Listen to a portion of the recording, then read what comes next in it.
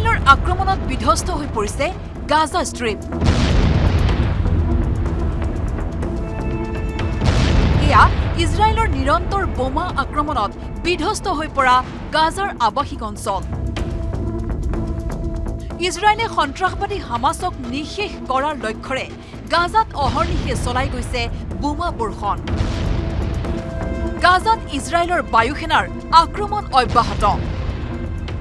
গাজাৰ দক্ষিণ অঞ্চলত ইজৰাইলী বায়ুসেনাৰ প্ৰচণ্ড আক্ৰমণ। হামাছৰ ইলাইট ফ'ৰ্চ নুখবাৰ ঘাটিত আক্ৰমণৰ দাবী ইজৰাইলৰ বায়ুসেনাৰ। গাজাত থকা হামাছৰ সকলো স্থানত আক্ৰমণ কৰা হ'ব বুলি ঘোষণা ইজৰাইল ডিফেন্স ফ'ৰ্চৰ। অকল যে ইজৰাইলী বায়ুসেনাই গাজাৰ ওপৰত আক্ৰমণ চলাই আছে তেনে নহয়, ইজৰাইলৰ ওপৰতো আক্ৰমণ অব্যাহত ৰাখিছে হামাছে। হামাছে কেৱল ৰকেটেৰে আক্ৰমণ চলাই আছে ইজৰাইলৰ ওপৰত, কিয়নো হামাছ অথবা পেলেষ্টাইনৰ নাই বায়ুসেনা। কিন্তু ৰকেটেৰে আক্ৰমণ চলাই হামাছে এতিয়া ইজৰাইলৰ কোনো ক্ষতি কৰিব পৰা নাই। ইজৰাইলৰ আইৰন ডোমে আকাশতে হামাছৰ ৰকেট বিস্ফোৰণ ঘটাই ইজৰাইলক বচাই ৰাখিছে। তদুপৰি হামাছে ৰকেট মৰাৰ লগে লগে ইজৰাইলৰ সংশ্লিষ্ট অঞ্চলত চাইৰেন বাজিবলৈ আৰম্ভ কৰে। সেই ঠাইত থকা লোকসকল লগে লগে বাংকাৰত সোমাই যায়। ইজৰাইলে হাইফা চহৰত ৩ মহলীয়া আণ্ডাৰগ্ৰাউণ্ড চিকিৎসালয়ো মুকলি কৰিছে।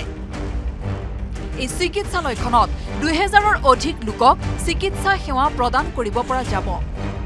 গাজা সীমান্তত ইজৰাইলে অধিক সেনা, টেংক আৰু শক্তিশালী যুদ্ধাস্ত্ৰ মোতায়েন কৰিছে।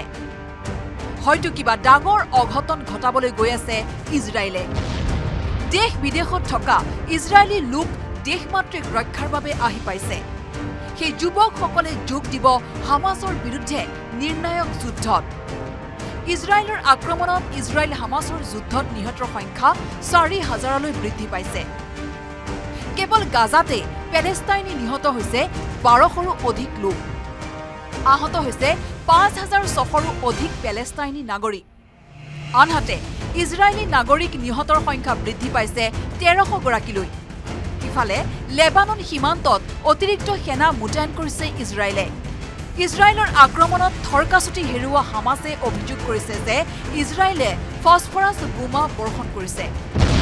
ইফালে ইজৰাইলত হামাছৰ বৰ্বৰতা দেখি আৱেগিক হৈ পৰে মাৰ্কিন ৰাষ্ট্ৰপতি Joe Biden. I mean, I've been doing this a long time. I never really thought that I would see and have confirmed pictures of terrorists beheading children. I never thought I'd ever, anyway, but there are countries in the region that are trying to be of some help, including Arab nations that are trying to be of some help.